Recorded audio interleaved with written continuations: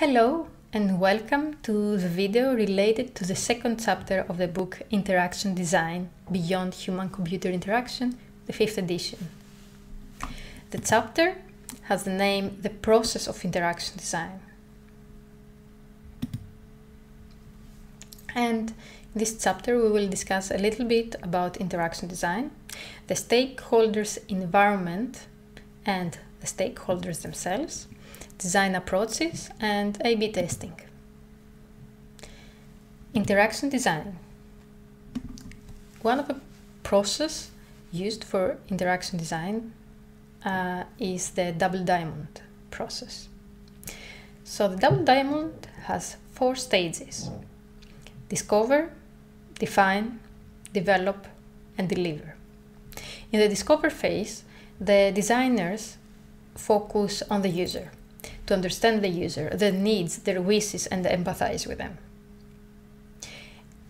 In the define phase, they focus on the user's issue. What are the difficulties that the users face? Is there any issue that we can fix? And then we get into a decision point where we need to define one problem that it needs to be solved. After we define the problem, we move on to the development phase, where different solutions are developed and tested with the users and reiterated until we reach the deliver stage. In the deliver stage, the product takes its final form, and the decision point there is where to stop, where the product is ready to get into the market. The design process, as in user-centered design, is described in the interaction design book. An easier sketch to understand it is the user-centered design circle. So what we do is first we start with user research. We create a prototype. There are different fidelities of prototype. And then we evaluate the prototype with the users and collect user data. And this is an iteration process and reiteration process. So we do the circle again and again until we decide that we are satisfied. Now the different stages and phases can seem pretty rigid and easy to separate, but in practice it's not like that. This is the Design Squiggle, if I pronounce it correctly, as English is not my first language. So this shows that the design process is messy. It starts really messy, and then as the time passes and we work on the solution, the design process gets more refined and straight. So how the double diamond and the user-centered design can be perceived is in the following way. Get to know the user, do user research, and understand their issues. It's the first part of the two phases of double diamond: discover and define. The development of the solutions we can place in this phase the user-centered design circle, where different solutions are developed and evaluated. Let's move on to user, stakeholders' involvement, and their environment.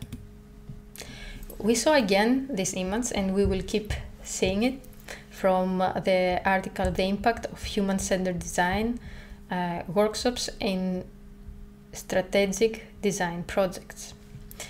We can see the participation of the different users. So in the participatory design, the participation of the users are the highest. The same with the user-centered design, the participation of the users is also high. Later we will talk a little bit more about the involvement of the stakeholders and these different mentalities on design. Listening to the users is not enough.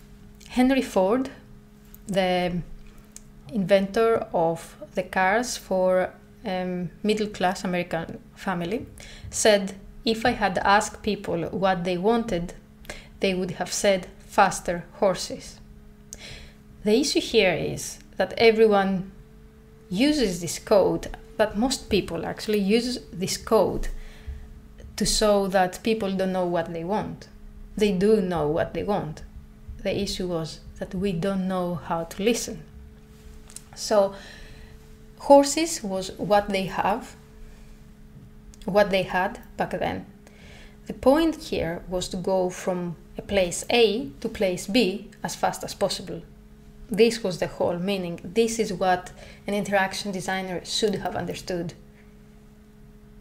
So the materials sometimes don't play role in the first place. We need to understand what the users mean with what they say. The user's environment is also important. Think about trying to use a touch screen or a cell phone with big gloves. Will you be able to press the buttons as easily as without the gloves?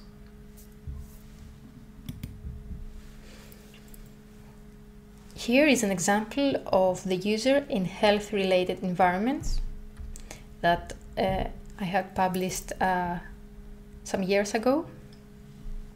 That says that the user is always in the middle, which is also called in this case the patient.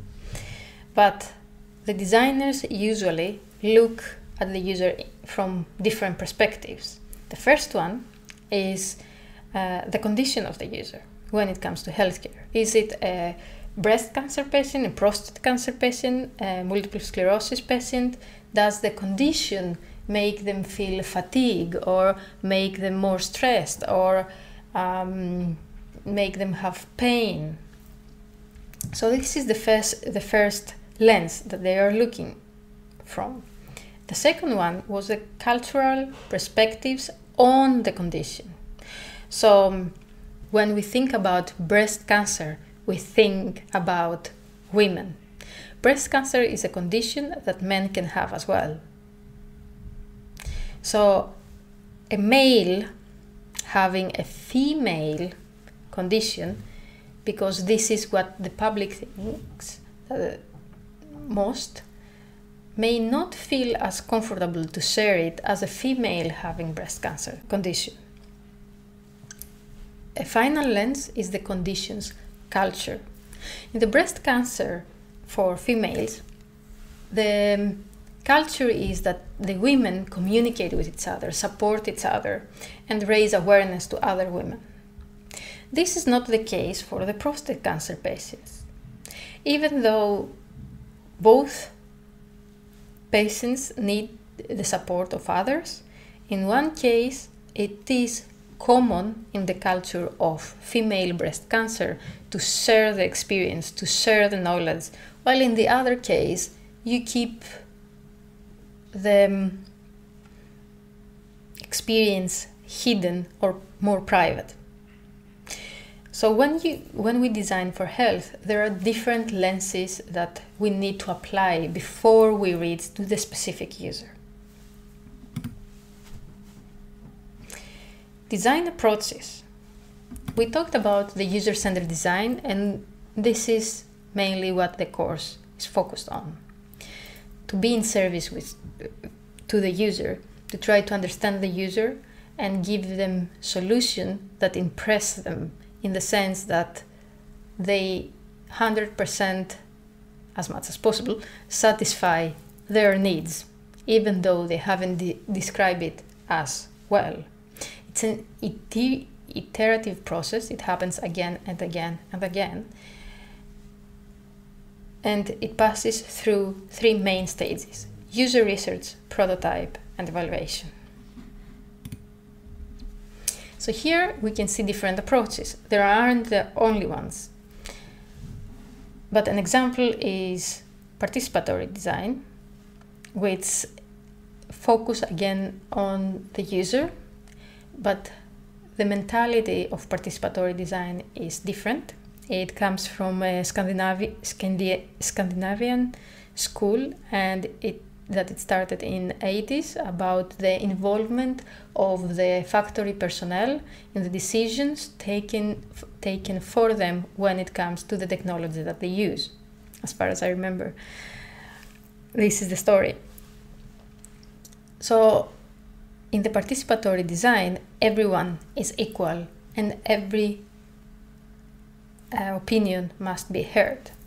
In the activity-centered design, the focus is on people's behavior and actions, while in the system design, we look the technology and the people as different actors of full system. We're looking at the system as a whole.